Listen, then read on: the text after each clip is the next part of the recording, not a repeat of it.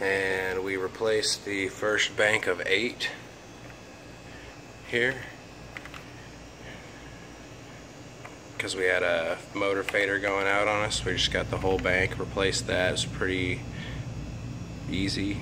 Then comparing the new ones, which actually seem to be corrected in the console, you can see like the first bank of 8, if we go into 1, you can see we're right on the unity there if we get right over it.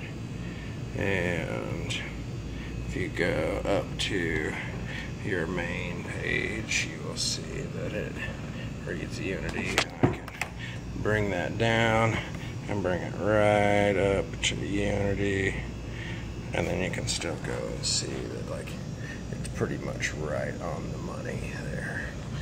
And now if you look at the old bank of faders on the B1, they were way off. So I go up to unity, they're off by at least 2 dB here. Let's make sure that's all right. Looks pretty right on to me.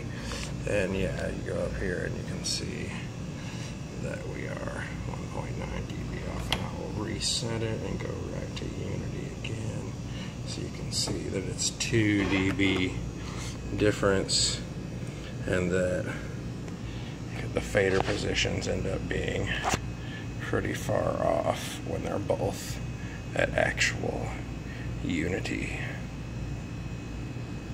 Looks like at least they fixed them, so if you get the old V1 with the part replacement, then they will be good to go and pretty much right on the money.